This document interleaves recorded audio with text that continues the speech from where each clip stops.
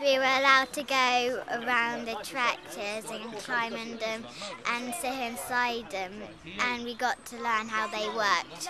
I didn't know that tractors could be driven by satellites to make them go in straight lines. And I never knew that there were about 10 computers in a tractor.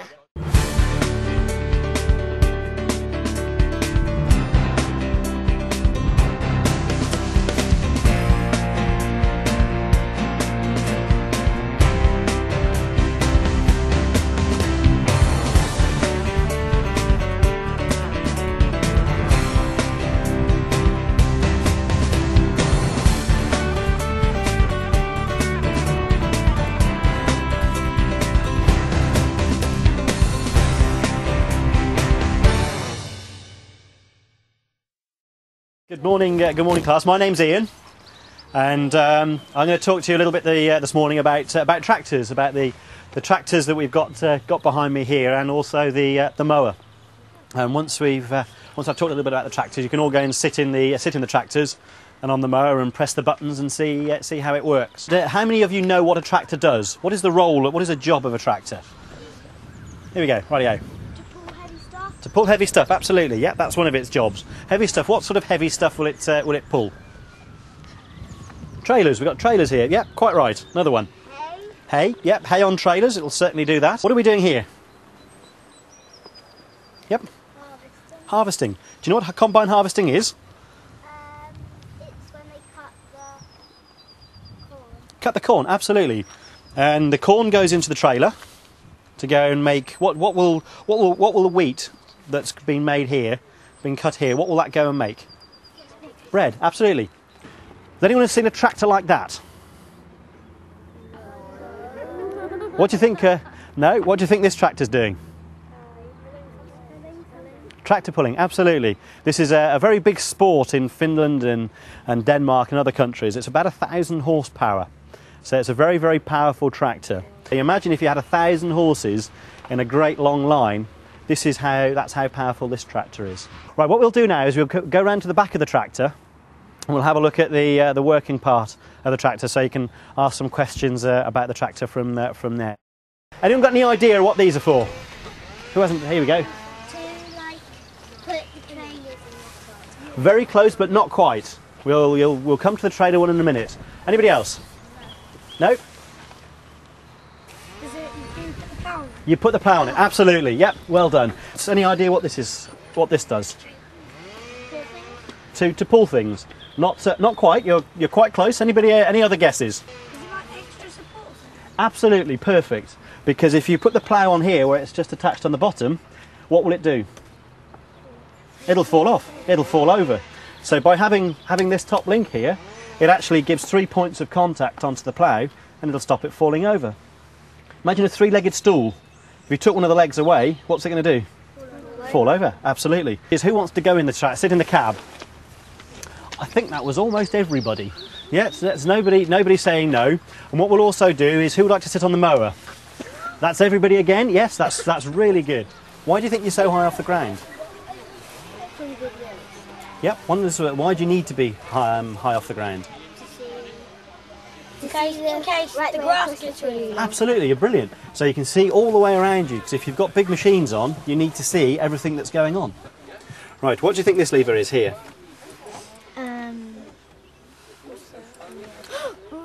Any ideas? Like the thing on the car where you push it forward. It's like it's the gear stick. Gear lever, absolutely. Yep, that's very, very good. No, it's so you press. It's like a Formula One car in the fact that you press the lever forward rather than having a gear stick. So it's a very sophisticated gear lever. How many gears do you think the tractor's got? And how many gears do you think a tractor can have? 5. Not quite. 10. No. A few more. 16. No. 25. No. 48. You can have 24 going forward and 24 going backwards. Tractors come in different shapes and sizes, but that's what they can do. Right. What do you think these controls are for? Indicators. Not quite. Have a look at the picture on the front of here. What do they look like? Rocket. Not quite. Which direction is the tractor going? Forward. Yep. And what? So if I move this lever forward. Yep. Reverse. Absolutely. So if someone wants to lift this lever, can you lift this lever and move it to the middle position? That's it. And then someone wants to put it in reverse. So lift it up again. Wow. That's it. You've now moved it from forward to neutral to reverse. Do you want to do it again? That's it. Fantastic. What's this one? Indicator. Indicator. Yeah. What's the other little symbol look like? What does that look like? What does that button do?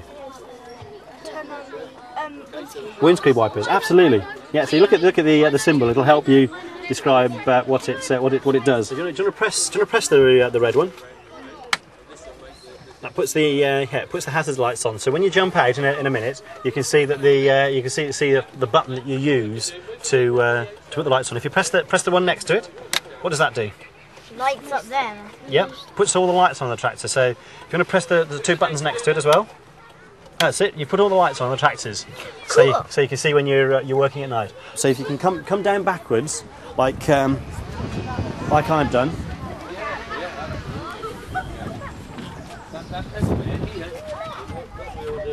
That's perfect. You walk away that way. That's great.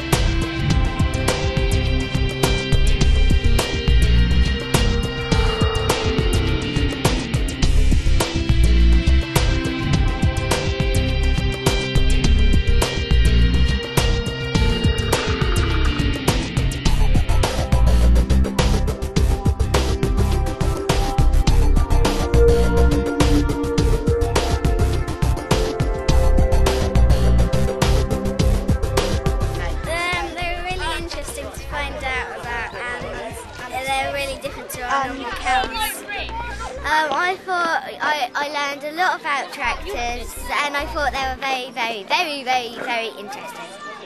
They were very, very interesting. I like going on them because they have big wheels, and we got to sketch over them and print stuff. If you pull this thing down, this hook drops and you can put the trailer on it. It's got lots of different things on the back, so different trailers. So it's got like the combine harvester trailer on one hook, and then the others for a trailer. They're big and they've got lots of buttons in them. I learned that tractors are quite a lot of money, and I thought they'd be a bit less than the much money that they were. I think they're really cool because they've got loads of buttons, and you can have 10 computers in one tractor. So do you want to drive one when you're older? Yeah, that would be fun. It'd be a bit complicated because of all the switches it has though.